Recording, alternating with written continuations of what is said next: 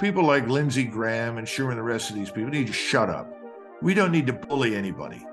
When you bully the rest of the world, you end up in a position we're in now. We're being increasingly isolated by our own stupidity. All we need to do is stop it. We need to be prepared to do business with everybody and stop dictating to everyone everywhere how they will govern themselves. And if we have a dispute of some kind with what someone else somewhere wants to do internally, we can deal with that privately. We don't have to deal with it in public, and we can make our views known.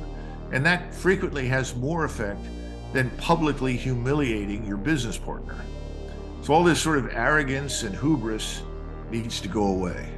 Listen to the entire interview using the link in the comments section and hit the subscribe button to follow for more.